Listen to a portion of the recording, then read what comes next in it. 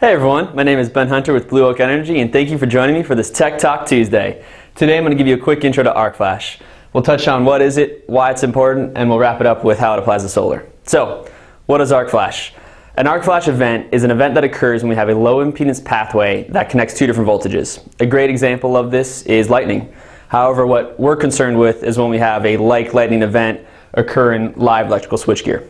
So, why is it important? Safety. As you can imagine, with lightning, it's an incredibly dangerous thing. When you're less than 5 feet away from it, it's even more dangerous. So, what are some common injuries? Burns and blindness. Depending on the severity of the burns, it can even lead to death. When an arc flash event occurs, a lot of heat and a lot of energy is released in a very short amount of time. In the lab, the researchers have seen temperatures of up to 30,000 degrees Fahrenheit inside the gear that they're testing. That's hotter than the surface of the sun. That's hot enough to melt the metal that's in there and can be thrown off in liquid form and whatnot up to 10 feet or more feet away. So when is a study required?